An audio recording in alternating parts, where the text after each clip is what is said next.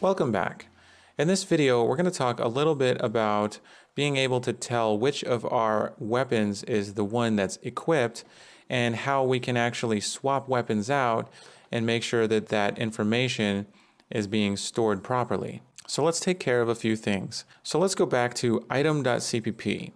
Now in item.cpp, we have set item properties, and this is called in our set item state function. Let's go back and look at set item state. And you'll see that we set the state, that's our enum, and then we set item properties. And in set item properties, we go ahead and switch on the item state that we're setting. And then we set the properties for the components in our item, and we have states for pickup, equipped, falling, equip interping, and we have not yet implemented the state for picked up, which is when we pick it up but we're not equipping that item, it's just going into our inventory. So we can go ahead and add that case here. And this is going to be case e item state, and we're going to choose picked up. And we'll stick a break down here. Now this is going to be very similar to equip interping because we want to set the pickup widget visibility to false. We want to set the item mesh simulate physics to false, enable gravity to false. We're going to set the visibility to false as well, but we also want collision response to all channels to ignore, collision enabled to no collision, and the same thing for the area sphere and collision box. So this is almost exactly what we want. We're going to go ahead and copy that and put it into the picked up state, and the only thing we're going to change is the item mesh set visibility is also going to be false. So essentially this weapon will exist, but we won't really know that it exists because we won't see anything and it won't interact with anything. So that's for the picked up state. Now, when do we set it to the picked up state?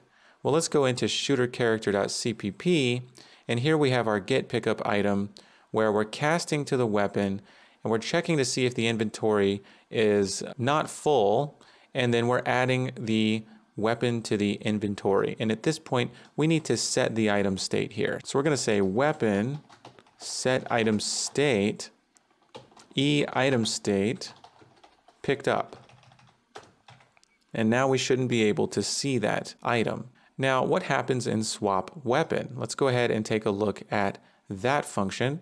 Here we see we got drop weapon, and drop weapon, if we peek the definition of that, that takes care of setting the item state to the falling state. So that takes care of the properties for that. And then we equip the weapon, which is the weapon to swap. And in equip weapon, if we peek the definition for that, we handle setting the item state to equipped for that one. Now, when we have a weapon equipped, the icon should be elevated slightly so we can see that that's the weapon that we have equipped. Now, we should have a slot index variable in our item class so we know which index in the inventory we're in. So here in item.h, let's go ahead and add a integer variable. So it's going to be an int32, and this is going to be a slot index. Now we need a uProperty, and this is going to be visible anywhere. Since this should be set from code, it'll be blueprint read only, and we'll use the category and meta specifiers for the above variable ammo item. And for the comment, we'll say slot in the inventory array. Now we're going to create a getter and setter for this, and these are both going to be public. So we're going to come down here to our getters and setters. We're going to say force inline, and int32 for the getter, it'll be called get slot index.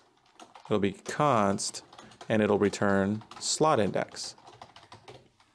We're also going to add a force inline setter that's going to be void, and it's going to be called set slot index, which will take an int32 called index, and we'll simply set slot index equal to index. So your basic getters and setters here. Now the default weapon will automatically get a slot index of 0. And we're going to do that in our shooterCharacter.cpp, where we go to begin play, and we can see that we're calling spawn default weapon. We're adding it to the inventory. It's going to be the first element in the inventory array. So we're going to say equipped weapon, set slot index, and we're going to set it to 0. And for the variable itself, we can give it a default value in item.cpp's constructor. We'll stick this up here and say slot index. We'll just give it a default value of 0. Now, once we add a weapon to the inventory, we need to set its slot index. So let's go to shooterCharacter.cpp and go back to our getPickUpItem function. And as soon as we add this to the inventory, we need to set the slot index here. Now, before we add it, we can say weapon set slot index. And we can simply set it to the size of the inventory. So we're going to say inventory.num. Now, when an item is in the inventory, it will have the slot index stored. Next, when we equip an item, we want the inventory bar widget to receive some information. So now we're setting the slot index when we add a weapon to the inventory. So let's go ahead and conclude the video here. And in the next video, we're going to work on sending a message to the inventory bar widget whenever we're adding an item to the inventory. And that way the inventory bar widget will know so that it can react and do things like animate icons and make them look elevated and things like that. We'll handle that in the next video.